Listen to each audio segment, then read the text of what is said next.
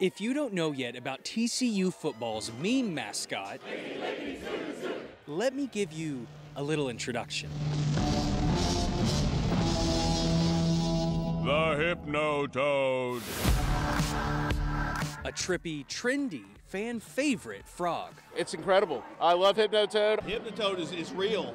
It's a real phenomenon that just messes with people's minds. All hail the Hypnotoad. Really, Mark? Yeah, no, I'm serious. And the team itself?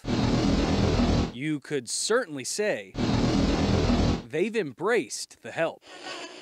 At the end of the season, we're going to, you do all these studies on, how'd you do on first down and how were you on third and long and all this stuff. And we're going to do a study on, how we did after they played the Hypnotoad video. It's part of the study this year. It does work. Like at games, when the Hypnotoad comes out on the screen, everyone goes wild. But where did the Hypnotoad come from?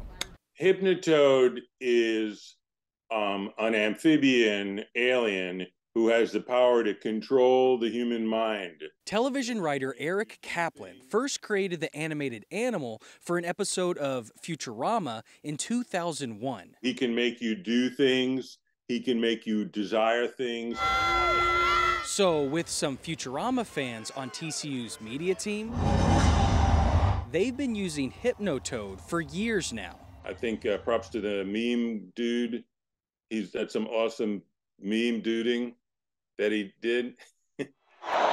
It wasn't until TCU football started to grow in relevance that the general public and Kaplan realized Hypnotoad was going viral. I'm like, no way. They're going to win the Fiesta Bowl thanks to Hypnotoad?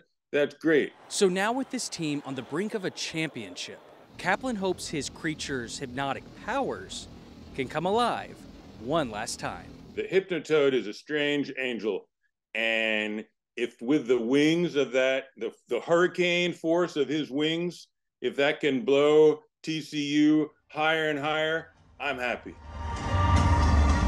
In Fort Worth, I'm Jay Wallace.